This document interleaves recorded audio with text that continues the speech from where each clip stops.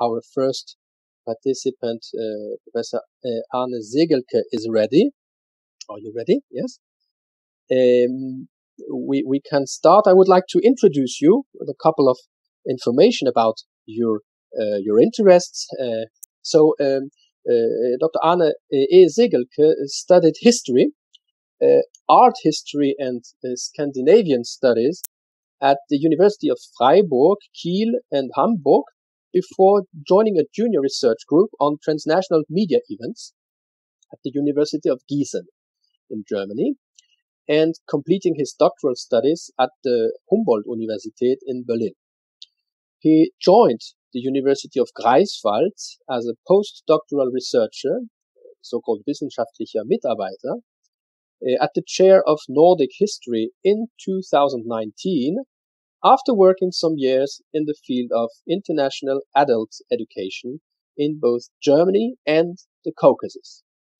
Among his publications closely related to this period of 1918-1921, he will tell us about in a couple of minutes. We should mention his monography, Deutsche und britische Propaganda in Dänemark während des Ersten Weltkriegs, so German and British propaganda in Denmark during the First World War, was published in Berlin in 2019.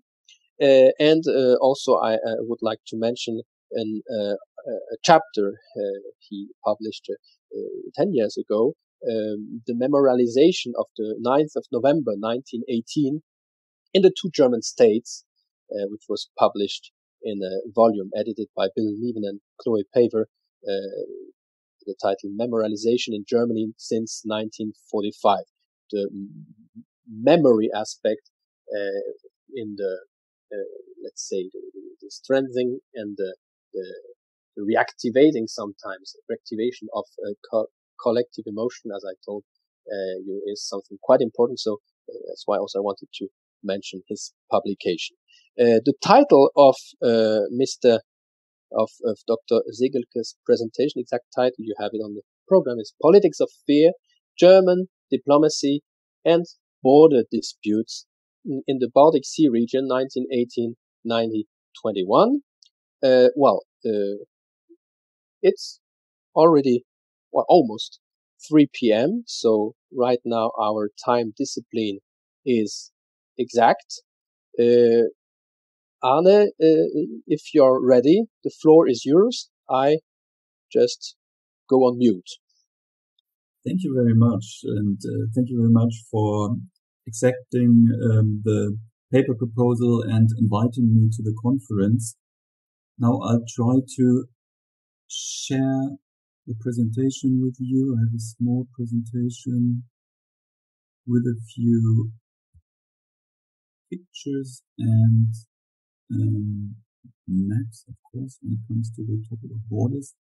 So I think you can now, yes, you should see. Yes, it's great. We see. It's great. Yes, we see you, and we see the presentation.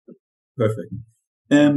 The title of my presentation is Politics of Fear, German Diplomacy and Border Disputes in the Baltic Sea region, 1918 till 1921.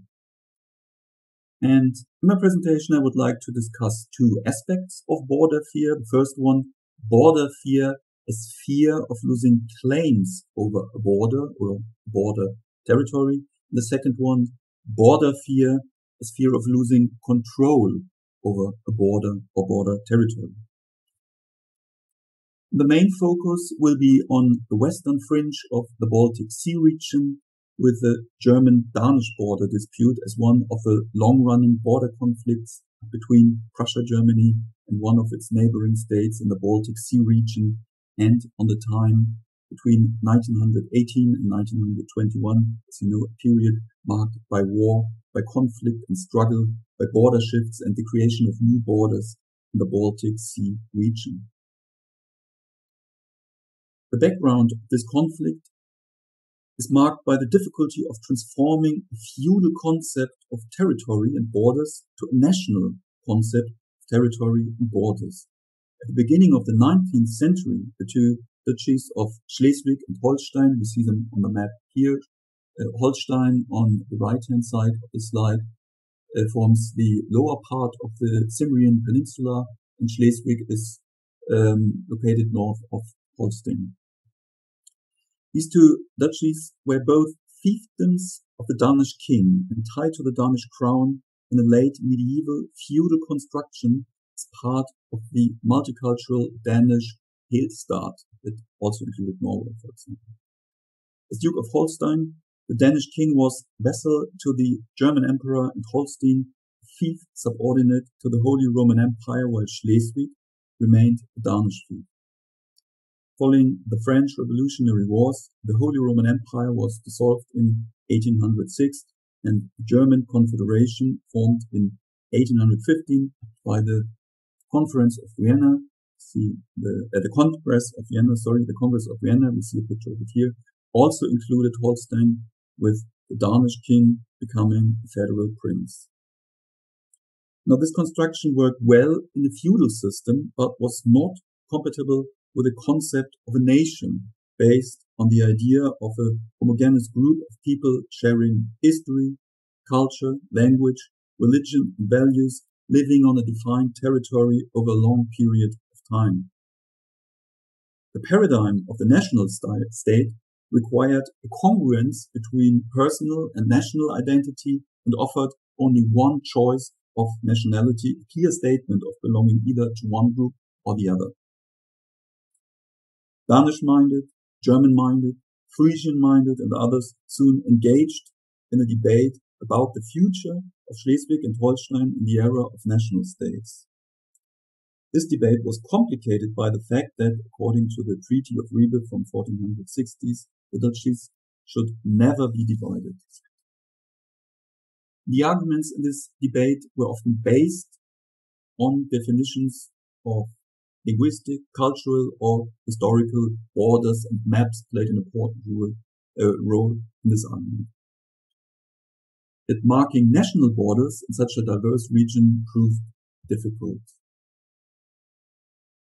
And the dispute got heated up until between 1848 and 1851, several parties engaged in a civil war over the question whether Schleswig and Holstein should be tied closer to Denmark or the German confederation. So you see a few pictures from this conflict here. And at the end of the war in 1851, the so-called London Protocol, 1 year later, re-established the status before 1848, meaning Schleswig and Holstein were still fiefs of the Danish king. This construction was a bit outdated by the time, and when the Danish government pressed the Danish king to tie Schleswig and Holstein closer to Denmark in 1863, Prussian Chancellor Bismarck regarded this as a violation of the London Protocol and the cause for war. Under the so-called Second Schleswig War, Prussian and Austrian troops defeated Danish forces in 1864, afterwards placing the duchies under a joint Prussian-Austrian administration. A few pictures here from this war, a few photographs, one of the first wars that was photographed.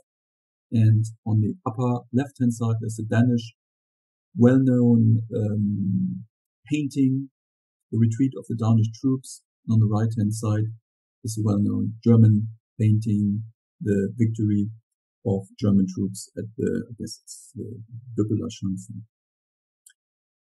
2 years later, 2 years after the war had ended, Prussia won another war, this time over Austria in 1866, and both Schleswig and Holstein were now merged into the Prussian province of Schleswig-Holstein.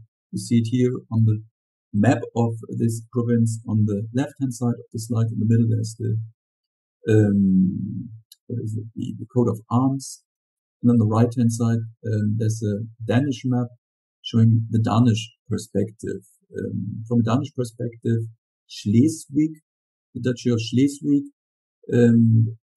formed or part of a Danish sphere of influence, let's say, It was called Sonderjylland, south of Jutland. From a Prussian perspective, the Danish-speaking, Danish-minded part of the population was now regarded as a minority, and the so-called Schleswig-Holstein question as a minority problem, threatening the integrity and security of Prussia and later onwards the German Empire. The perception of the Schleswig-Holstein question as a threat was based on border fear, the fear of losing claim over territory and border in case that the actual situation in parts of the border region would not correspond to the national paradigm of a homogeneous German population. The multi-layered conflict in the duchies was now reduced to the antagonism of Germanness versus Danishness. This fear of losing claim over territory and border motivated the Prussian administration to suppress Danishness and support Germanness by focusing on a cultural Prussification and linguistic Germanization. To achieve this goal, a variety of pro-German associations and committees were supported. German declared a sole official language, the use of the Danish language discouraged, and the Danish flag banned from flying. Actually, Prussian diplomats had included the possibility of a plebiscite in the border region in the Peace of Prague Treaty, 1866, that ended the Prussian-Austrian War, as a possible solution for the border question, but this option was declared null and void in a later treaty with Austria, with the Prussian government opting for Prussification and Germanization of the border region instead. But this possibility of a plebiscite was not forgotten down right there. To mark the claim over the territory of both Schleswig and Holstein, one of the biggest monuments of the German Empire was erected on the Nilsberg, close to Obenra in what is now Denmark, displaying, not surprisingly, the statue of Bismarck, the chosen totem of the German Empire. Now, the strong stance the Prussian-German government took over the German-Danish border issue can also be connected with the notion that the ability of defining borders was regarded as a hallmark of great powers. Prussia's rise to power was closely connected with changes in borders. Bismarck's policy at abandoning hard borders between the German states while simultaneously enlarging the borders of the future German Empire was the main idea behind the formation of the German Empire. Wars with Denmark, Austria and France resulted in border shifts in favor of Prussia, respectively the German Empire. The founding myth of Prussia and the Prussian-German Empire was based on the idea of a humble small state, Prussia, expanding its borders, finally facilitating the funding of the German Empire by military discipline, ruthlessness, austerity, and shrewd diplomacy. During the Congress of Berlin in the 1880s and subsequent conferences, Bismarck strove to earn the reputation as a honest broker in border disputes between European powers. Yet before long, such policy was abandoned in favor of colonial expansion and imperial ambitions. By acquiring a number of colonies and overseas territories, the German Empire stretched its borders beyond Europe and, in a bout of navalism, set eyes on the final frontier, the sea.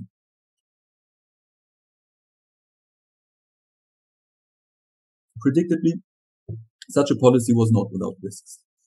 When the First World War broke out, a generation of officers and soldiers, politicians, and diplomats who had been raised and trained according to the myth of Prussia's heroic rise to power set out to prove their mettle.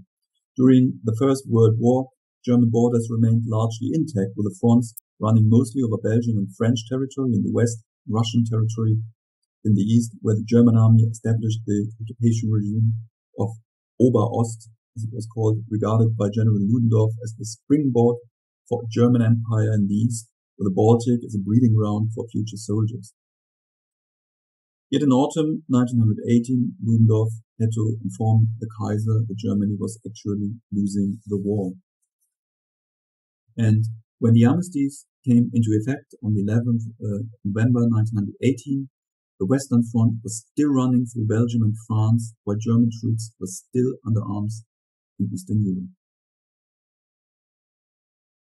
The widespread unwillingness to accept the defeat and face reality gave rise to a so-called step-in-the-back, Durchstoßlegende, step-in-the-back move in Germany that blamed the loss of war on treacherous forces outside the battlefield.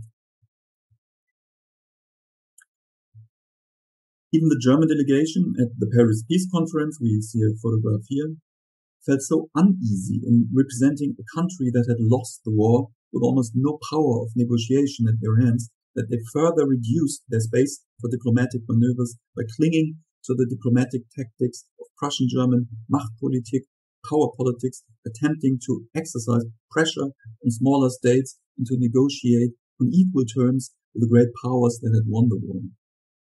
Yet the delegation's unrealistic assessment of the situation and self-opinionated behavior annoyed the Allied negotiators, including President Wilson, whom the German delegation lectured about the concept of a just peace, a term that Wilson coined himself.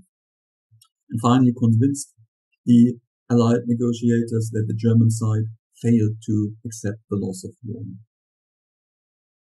The territorial changes resulting from the Paris Peace Treaty, the withdrawing of borders, and particularly the plebiscites on the borders between Germany and Poland, and Germany and Denmark, were part of this treaty, were resented by the German negotiators, government, and large parts of the public. German diplomats harbored a deep dislike for internationally guaranteed plebiscites, since these would give them no chance of negotiating borders, exercising diplomatic pressure. This was particularly the case with the Danish-German border. Diplomatic relations between Denmark and Prussia-Germany had been characterized by a highly asymmetrical relation of power. Even though Denmark, like its Scandinavian neighbors, had remained neutral during the war, the Danish government had to make concessions to the big neighbor in the south.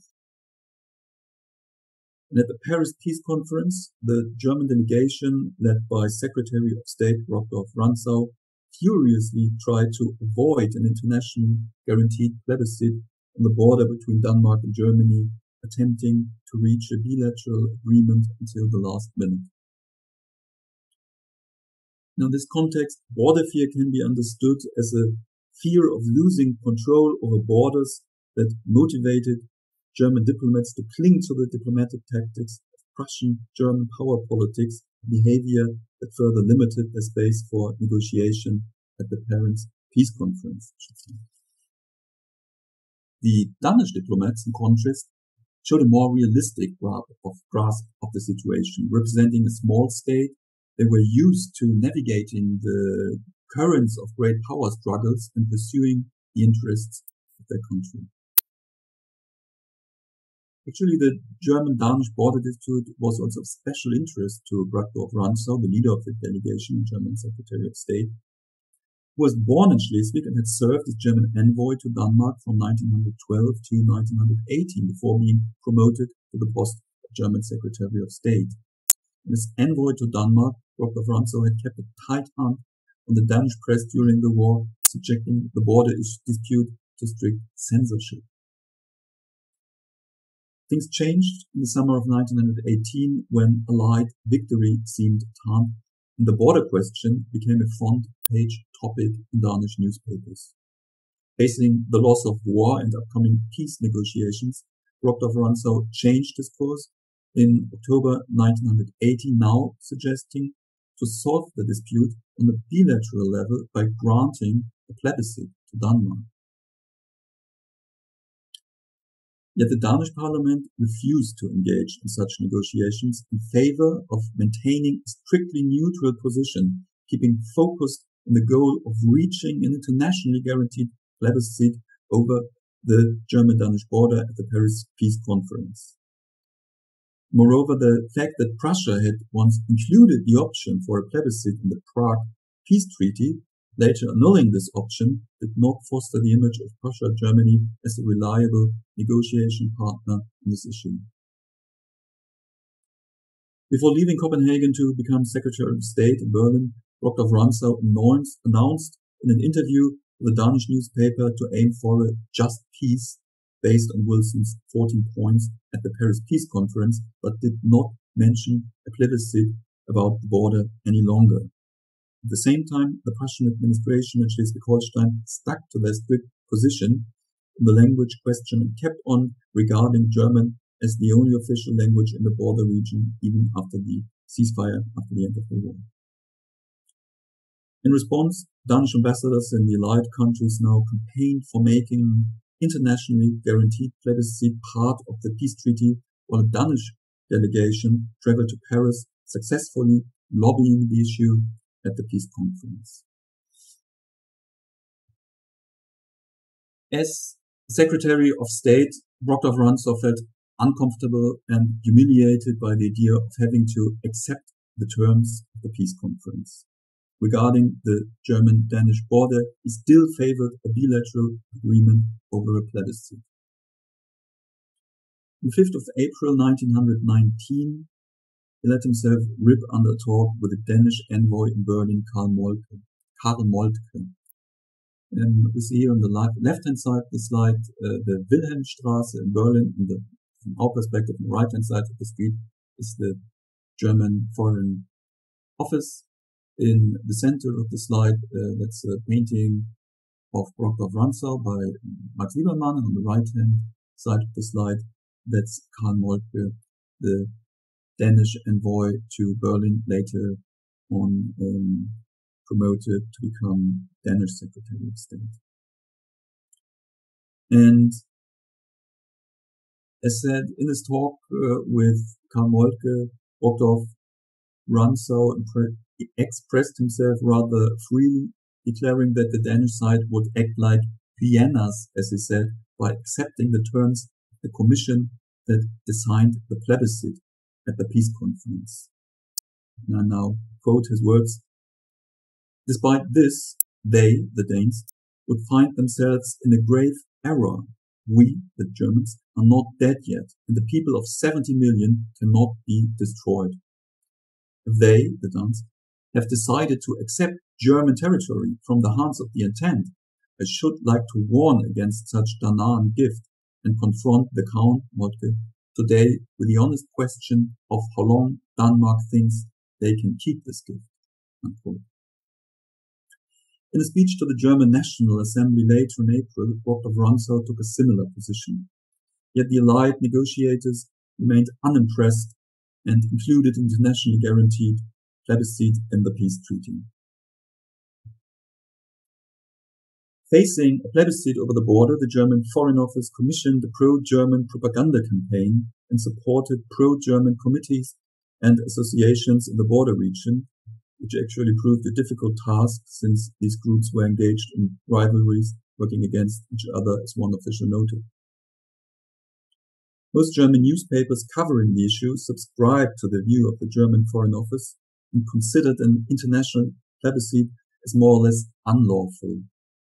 Quite often, diplomats, politicians, pro-German activists and journalists even shared a rather toxic language, frequently referring to a plebiscite as rape of Schleswig. Same case, by the way, the plebiscite in Schleswig. The plebiscite was held in spring 1920 and resulted in the border still existing today. Here's a very nice map from colleagues of the University of Kiel. The result was not too bad for Germany, since the trade hub of the region, Flensburg, remained on the German side of the border.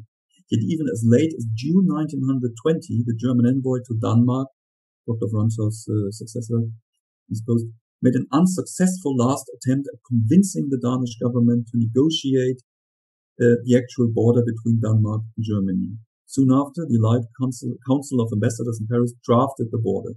At the beginning of July, sovereignty over the regained area was transferred to Denmark and the French Foreign Ministry. So now, summing up the German-Danish border dispute, one might ask why all this fuss? Why was this Danish-German border so important to Germany?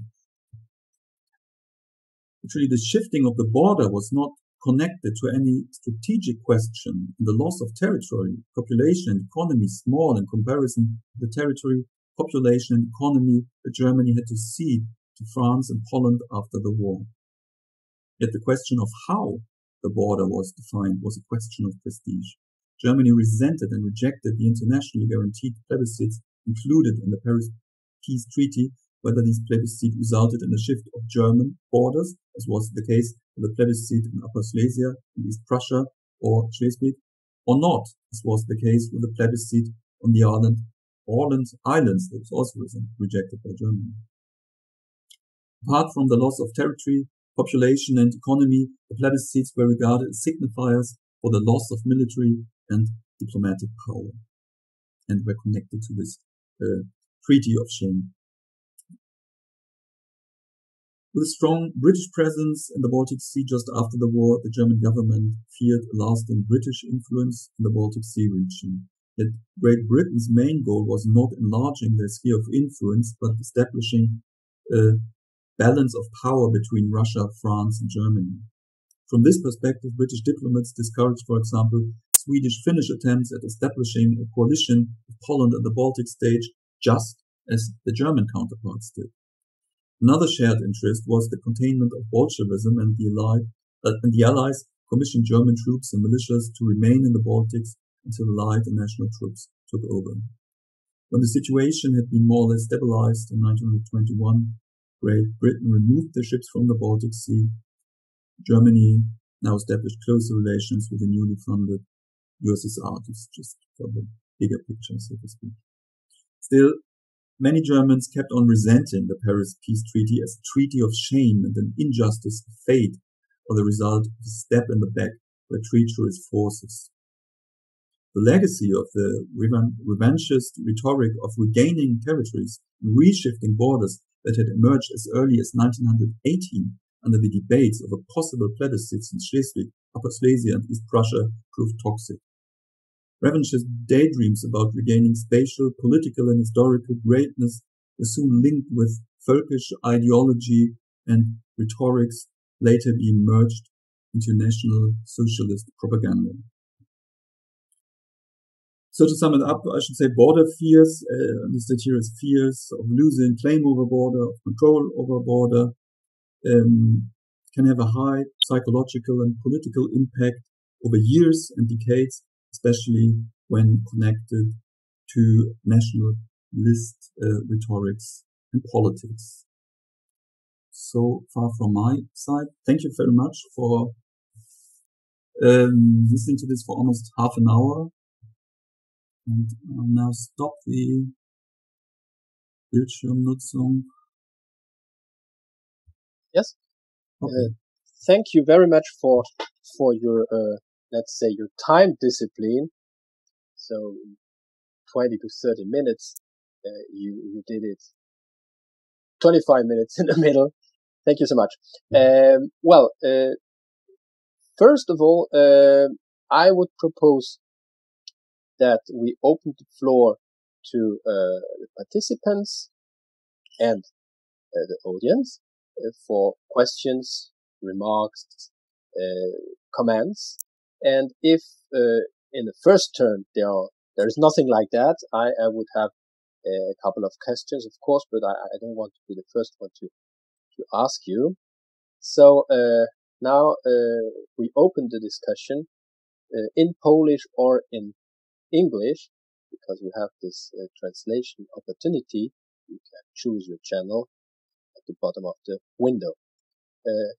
Does anybody wants to ask something regard to the presentation we have listened to for the past 25 minutes?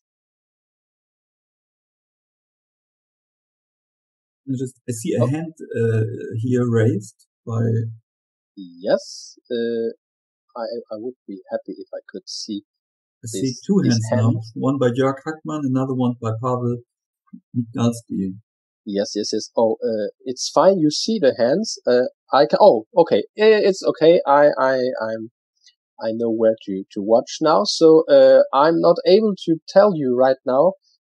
Sorry for my two colleagues who was the first one. So let's do it alphabetically. So I propose that Professor Jörg Hackmann starts with his question, remark, or comment, and then it will be the turn of Pavel Migdalski. Okay? So please. Yeah. All right. So let's. Then I'll start. Yeah. Thank you very much for this interesting presentation. And apologies that I could not listen. Sorry, I can't hear you. Oh, you should. I don't know whether it's a problem my side or the computer. Well, okay. I can hear Professor Hackmann at least. I couldn't. It's. Should I? So the issue with your. Maybe you have. Maybe yes. So I'm talking. So in order to make some sound. Yes, thank you. It was I still was on English translation, so. Okay. So there's no English translation. Okay, everything. What I'm saying. Okay. All right. Okay. So thank you very much, and apologies that I could not listen right from the beginning. And if I repeat things you said, then once again apologies. So yeah, but I think your paper, of course, is of broader interest for the, let's say, large parts of the Baltic Sea region, and there's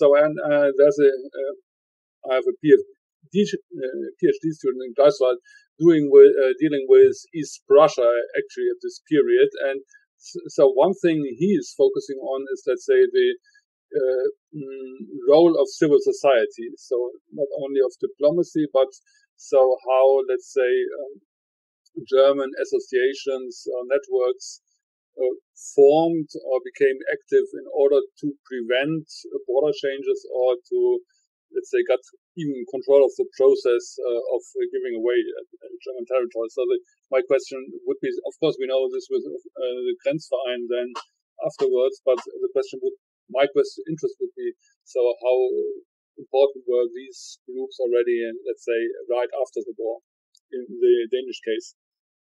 And the second thing, I forgot already. No, maybe so. Okay, so let's leave it with the civil society. No, yes. The second point, now I have it. So it's a question, let's say, how long the conflict or the was hot on the Danish-German border. So if you look at, let's say, the German-Polish border, you could say that it actually remained hot more or less all over the time, of course, with some ups and downs and a little bit controlled after 1934. But so my impression is that the German-Danish conflict somehow fades away from the German public, at least, or from even these revisionist historians. So since the mid-1920s, actually, when it rather increased in relevance in the German-Polish case. Yeah, thank you. Yes, thank you. I propose that maybe you answer directly the question. We had no bunch of questions so far. Maybe we have them further in the conference. We'll see. But right now you can answer.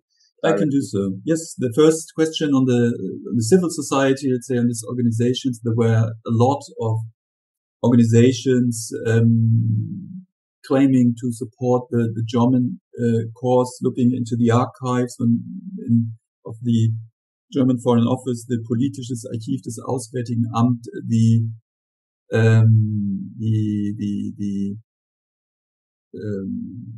there are a lot of documents from these institutions.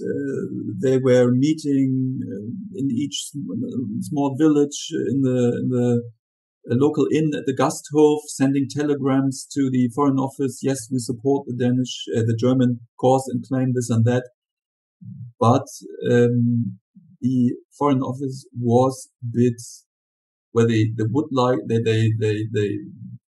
aimed at supporting these groups, but this was a bit difficult and they were a bit reluctant. This was also rooted in the experience of the First World War, when at the beginning of the First World War there were a lot of these pro-German activists who engaged in pro-German propaganda on their own, but this was nothing the Foreign Office was really happy about, because they lost the control a bit of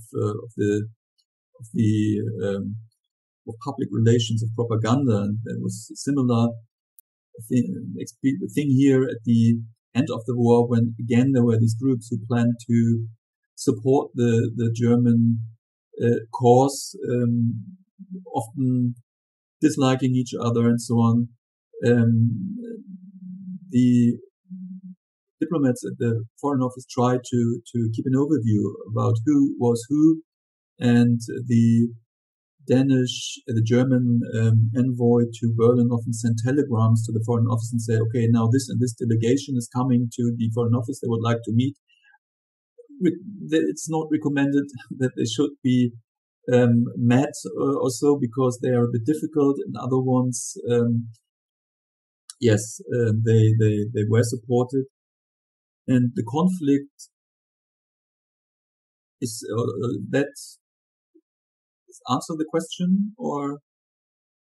Yeah, of course, we could continue. Maybe just one follow up, because let's say in the case with East Prussia, so there were a lot of, let's say, intermediary organizations. So let's say where it's difficult to tell. So whether these were some official institutions or not. So definitely they were not only, let's say, NGOs, but let's say government financed NGOs. And the idea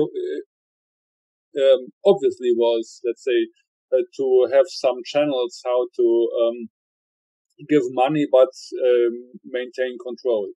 So not just giving, let's say, to some people directly or some associations, but we are some organizations that could then somehow monitor what's going on.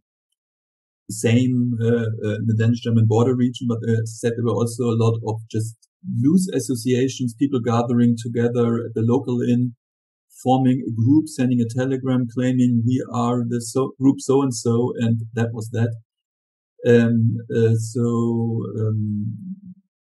There was a wide variety of organizations or groups claiming to support the German cause. Let's say those who were just once-off meeting, more or less, and the other ones were maybe already engaged in propaganda or other activities in the First World War, and now kept on supporting this cause. But it's like with Poland. It's a big topic, I think, and a lot of groups here. And the second one, it remained hot, I should say, until until 1955, maybe. This is a bit a question of perspective, maybe. For me, I focus on the Danish-German border issue, and from my perspective, this remained a topic, or remained a topic of revanchist narratives until from 1900 until 1945, so to speak. I can't really compare with the Polish example, because I don't have too much knowledge about that to be able to can really compare that. But I guess most of these regions where there were border conflicts, there were 1920s, 1930s, a lot of early followers of National Socialism, maybe, and that was at least the case here in the province of Schleswig-Holstein. Yeah, maybe if you allow, Pierre, just a short follow-up. Of course. One way how to follow that would be if you look at these Volks- und Kulturboden activities emerging, let's say, I think in the early 20s. And there, at least in the first stage, when these were still coordinated from Leipzig, so the north, in the case, so in the sense of Denmark, German-Danish border regions were still relevant. But then actually from the late 1920s, and when it was then taken over by Berlin, so these German-Danish issues somehow disappeared. So maybe they were somewhere in the background, but definitely no longer dominating, and not at the same level as all the questions connected to Eastern Europe. Okay, yes, thanks for the suggestion. So that's a good way of looking closer into this topic. Okay, so now Pavel, it's your turn. Then we will have another question or comment by Mr. German Ragozin. Bardzo serdecznie dziękuję za bardzo ciekawe przedstawienie tematu, który był od wielu lat dla mnie bardzo interesujący. Miałem przyjemność przed kilku laty badać problem, nazwijmy to, polityki historycznej związanej z słowiańską przeszłością tego rejonu pogranicza duńsko-niemieckiego. Gdyż we wczesnym średniowieczu teren aż po Kilonie, Wagrię zamieszkiwały plemiona słowiańskie. I ten element, przynajmniej jak wynika także gdzieś tam z moich badań, był dość ważnym, przynajmniej dla niektórych środowisk, elementem dyskusji niemiecko-duńskiej, nacjonalistycznej od połowy XIX wieku, kiedy ten element nacjonalizacji się zdecydowanie bardziej tam rozwinął na tych terenach i doszło do dwóch konfliktów o Schleswig, o których dzisiaj była mowa. Natomiast dla mnie jest to też bardzo ciekawe, że troszeczkę odwołując się do tego, co przed chwilą zostało powiedziane, ewidentnie tutaj strona duńska wykorzystywała ten element słowiańskiej legendy, aby umniejszyć znaczenie strony niemieckiej, aby pokazać siłę ponad Niemcami. To nie tylko w okresie tego sporu w okolicach I wojny światowej i plebiscytu, ale także po II wojnie światowej. To jest bardzo ciekawe.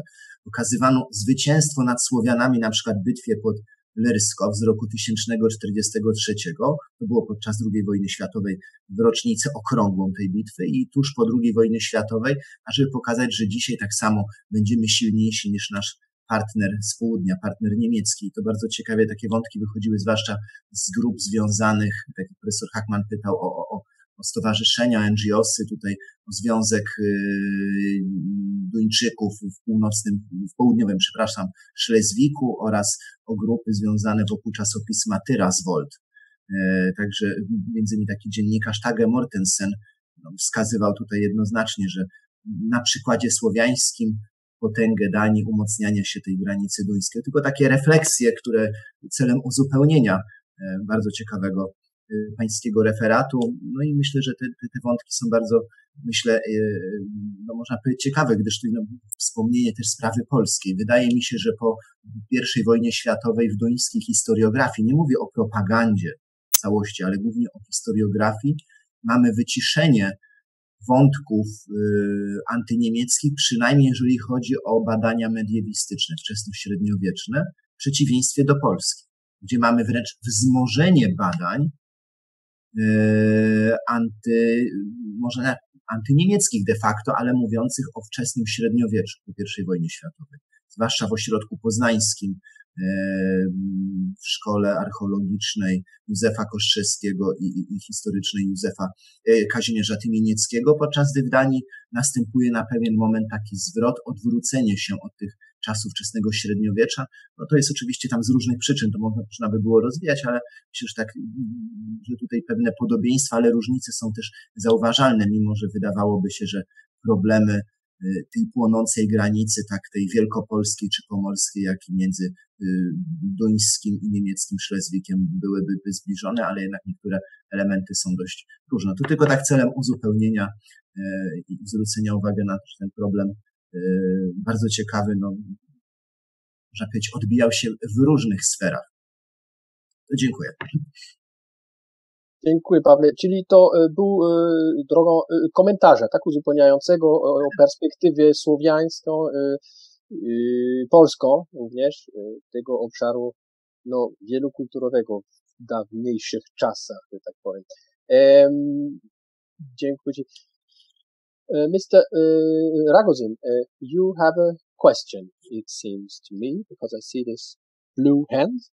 So feel free to ask. Dear Professor Segelke, thank you very much for your interesting presentation. Also, partly refreshing this topic, which for the first time seems to be a closed one. So problem, and the folder which is already in the archive. Since I have been dealing with the ideological with the ideological perception of the border conflicts during the emergence of German national state in my PhD thesis. For me, it was interesting partly to refresh the older thing, the thing I used to work with several years ago. Though my question is not that connected with it. It is connected with the outcomes of that discussion, of that dispute. So how it became possible in your mind that such kind of border fear evolved into one of the success stories of the interregional and cross-border cooperation in Europe. So how it became possible to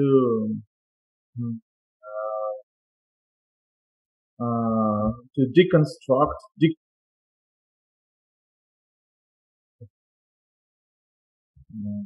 how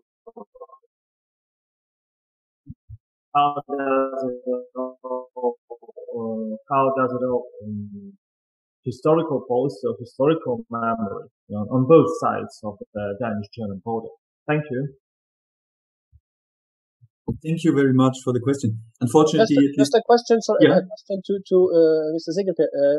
You got it all, because from my part, sometimes there was a small perturbation in the sound coming from.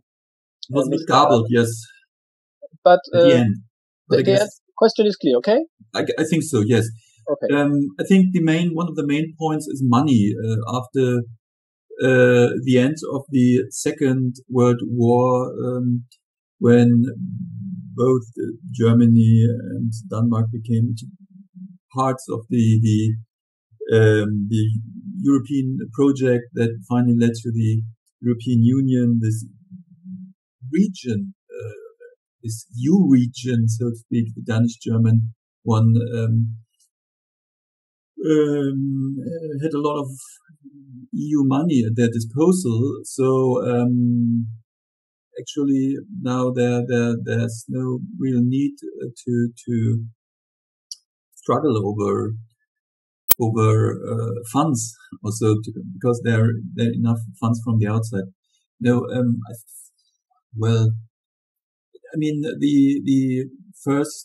the Second World War was also such a big topic in the German occupation of Denmark was such a big topic, such a trauma, such a shock to Denmark, that maybe this earlier dispute from a Danish perspective, or from the Danish German relationships didn't play such a big role anymore. I mean, after the Second World War, there were other problems at hand. A lot of refugees between Germany and Denmark in the border region, 1 million people being more or less stranded there. So there was need for active cooperation. And might be that this rather pragmatic approach of politics after the Second World War and the integration into the European Union fostered the cooperation. But of course, there's still nationalists on both sides. That's clear. I mean,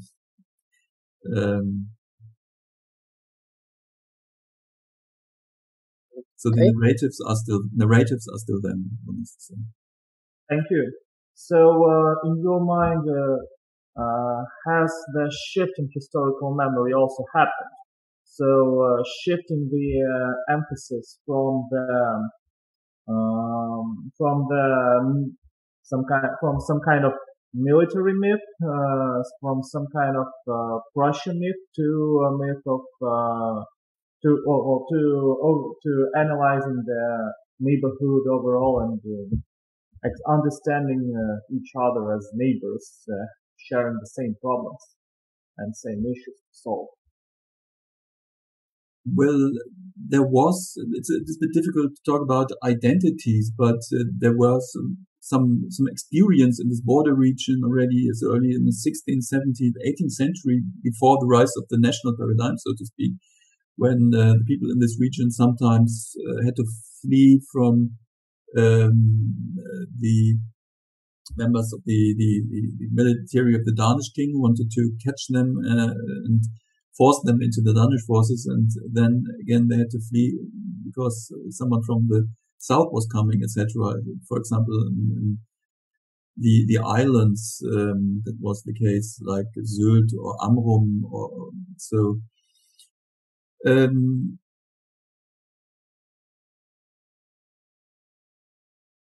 Yeah, I mean,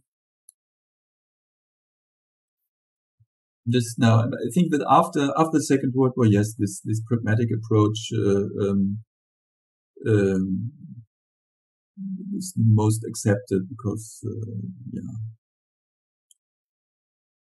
Thank you. Okay, I would like to tell you that we could have also a look at the chat, and there are two questions. I will read them together, and then there will be also a question by Dr. Akanksha Singh, one of our participants. So I think we have time to go through all of them, at least with some quick statement about it. Well, as you can see, the first question is from the Danish perspective. Did Danish political parties speak with one voice regarding the plebiscite and the territorial scope of the plebiscite? That's one question. The second one is from the German perspective, rather, as in your paper. So, are we able to determine what was the main impulse for the process of widely understood Germanization of the lands in Schleswig and Holstein? Were the actions taken by the Germans mainly the result of the population's fear of losing their lands, or did they have their source strictly in politics? So I propose you to maybe give some answer to those two questions, and then I would ask Mrs. Akanksha Singh to ask her question. Oh, I see also Mr. Nitu. Okay, let's see how we are about the time left. So the floor is yours again, Mr. Segelke. Yes, regarding the first one, I have to confess, I don't know. I would guess so, but I mean, there were a lot. I mean, I don't know. I don't know, for example, what the extreme leftist parties also said. So I'm afraid I can't really answer this one. But my guess would be yes. I mean, the plebiscite was obviously the best option by now, is regarded as a model solution for solving such a border issue. And I would be surprised if any party 1920 in Denmark would oppose such a plebiscite. Actually, regarding the plebiscite, there was also one main point of discussion between Germany and Denmark was how the plebiscite would take place. Even one level was plebiscite yes or not, and the other was how this plebiscite should be implemented. And this was also a debate. For example, how this plebiscite was held in 2 areas. Formerly, 3 areas were designed. And the question, so often is the case with plebiscites and votes, etc., was how to draft the areas of the vote. So there might have been some discussions about that topic, but I just have to say I have not made a study of the views of all the Danish political parties, so I'm afraid I can't really answer that one. The second one is. The second one was about the German motivation. Yeah, I just read it here. It's the longest one. Yeah, it's with a comment. Yeah. Yeah, it's a top-down process. Basically, yes. This is said in the border region. It was the case that in one family, some of them were regarded as Danish, and the other ones as German, and then there were those who were born had a German passports. The parents were Danish, and so on and so on. So there were activists on the local level, but this real toxic aspect of the whole dispute that came from the outside, I should say. Okay. Okay. So, now this next question, you have two questions. So, Mrs. Akanksha Singh and then Ciprian Nitu, both participants of our of a conference. Yes, hi. Hello. That was a very informative lecture, especially for me, because my expertise is not in, very historical perspective. I don't have so much of detail. So my area is basically Baltic states. I've worked on Baltic states in my PhD, and I was just thinking if you could throw some light of German and Baltic relations, Baltic states relation over border during the timeline which you have mentioned in your presentation. I would like to know their status according to you, according to the historical perspective, what was actually going on. You know that German rule was ended in 1939 with this Molotov-Ribbentrop Pact. So, and I will highly appreciate it if you could throw some light for my knowledge. Thank you so much. Yes. Should I just answer a question to the moderator? Yes. Yes, okay. I think it's German. As I mentioned, that the military leadership of the German army had these dreams of expanding to the east, and regarding this as a kind of springboard to expand their sphere of influence until northern India. They had these dreams actually, and yes, Germany promoted the independence of the Baltic states, promoted the independence. Accepted the independence with the idea to build a kind of buffer states, not really buffer states. Let's say that was, but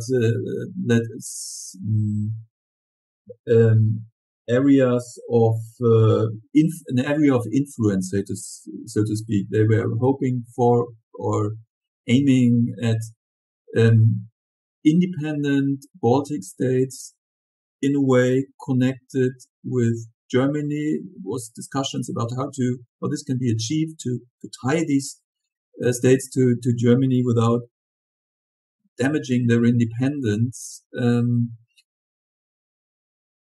And this happened after the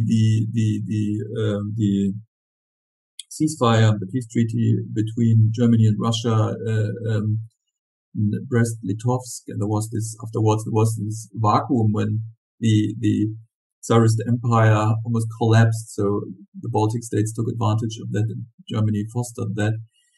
And at the end of the war, after the ceasefire, this was a rather hot area, as you know, and there were still German troops and militias in this region.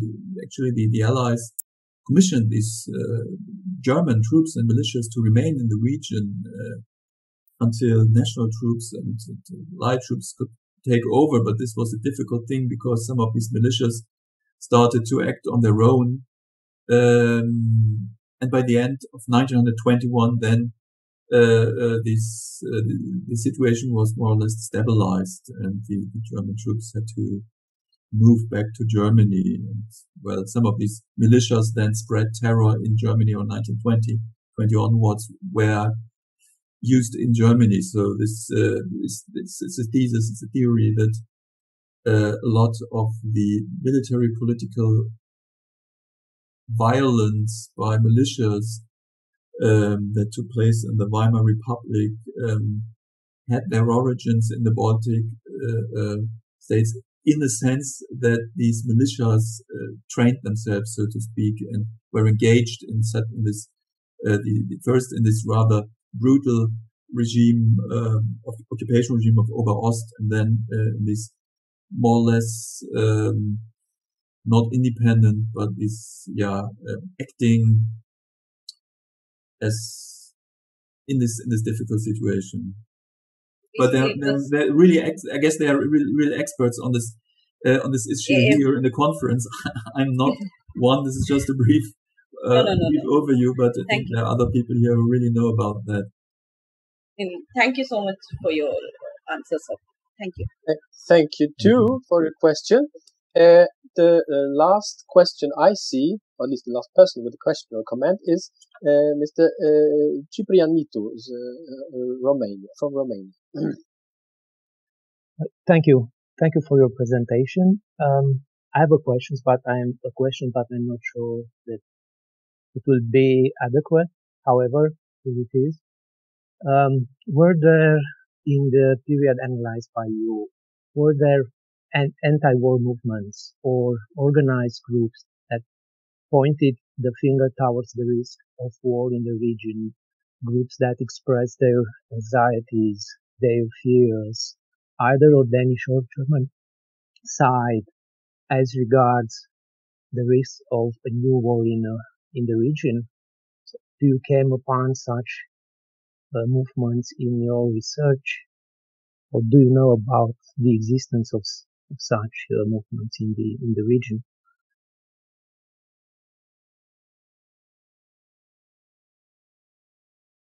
That's a good question. Thank you. I should say from the German side, there was always this not outspoken threat of military invasion or engagement. There was this fear of losing claims over the border and control of the border on the German side. And what they did was they created a situation of fear in the border region and tried to create fear on the other side of the border. But I have not come really across expressions of fears of an actual armed conflict in the region. I have to say, this was always something that was somehow implemented in everything, but not really outspoken. Maybe because the situation, the balance was so obvious that the German military was much stronger than the Danish one in the First World War. Yes. With regard to the question that has been asked by a colleague of ours, Dr.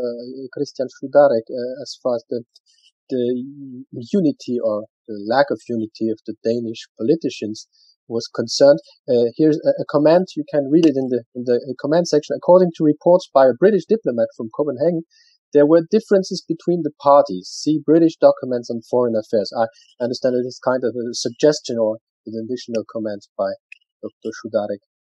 That's great. Thank you. Yes, I mean, the British documents are, particularly on Scandinavia, are quite good sources and great.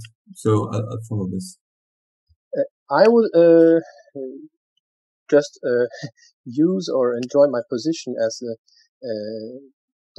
organizer of the meeting, not wanting to make it longer. We already have almost 1 hour presentation discussion, but as you see, there were plenty of questions, comments. It's a very interesting debate, and 1 hour is not enough almost. So I would be very short. My question would be, well, I don't know whether there is an answer, if there is a point about it, but regarding the events from the first half of the 1860s, the Second Schleswig War, and the participation of Austria, was it a question? Was it an issue? Or I know Austria had its own problems after 1918, of course. But was Austria for the Danes, for example, was it an actor? Was it a point of reference? Was it an element of the game, or had it a memorial meaning to oppose it to Germans, for example, to make the Germans look worse than the Austrians and so on, or was it pointless? So it's just thinking about it. So once again, was this a question on the Danish or the Austrian perspective? Rather on the Danish perspective of the Austrian, of the experience with Austria back half a century before, and was it an element of comparison with German tries to Germanize the region and so on, or for example, was it cultivated as another form of picture of Germanity that was more acceptable, of course not as a presence nor as an occupation force, but as something more acceptable than the Prussian German aspect of Germanization, militarism that you can see also in Slavic countries, in Poland, for example. Well, of course, this image of Prussian militarism that was the picture that was everyone resented, so to speak. That made even things easier to reconcile after the First or Second World War. We're saying, okay, now after the end of the First World War, it was possible to say there was a revolution in Germany. Now it's not the Prussian state, but it's a republic we're dealing with. Same after the Second World War. So this image of the Prussian military enemy also had its advantages when after the wars, and from I'm not quite sure from what I know, this aspect of this Austrian image of the Austrians, I can't really answer that. It's very interesting, and but I have not been to the Dybbel Museum, to the Danish museum at the symbolic center of this war so far. Maybe something's there, but I have not really come across any use of the image of the Austrians as something compared with the Prussian. Of course, it's just curiosity of mine. No, that's very interesting. Because you have some places of memory, some Austrian places of memory on both sides also, so it could be interesting. But I don't want to abuse my position. There is another comment, but I propose that in fact there's a good transition, because the comment and maybe question also you have on the chat window is by our next participant, Professor Jarosław Suchoples. So I propose that we keep this intervention by Professor Suchoples for the very beginning of our next session, just after this couple of minutes, 15 minutes maximum, just to enjoy a coffee. And I invite all the participants, so the active participants and the audience, to come back in 10, 15 minutes, clicking on the same link of the first day. Okay? So at 4:15, we should meet back here in the room. Thank you very much. Thank you, Mr. Segelke, for your very interesting presentation. I'm very happy also that this first presentation has shown that 1 hour for every participant is far not too much.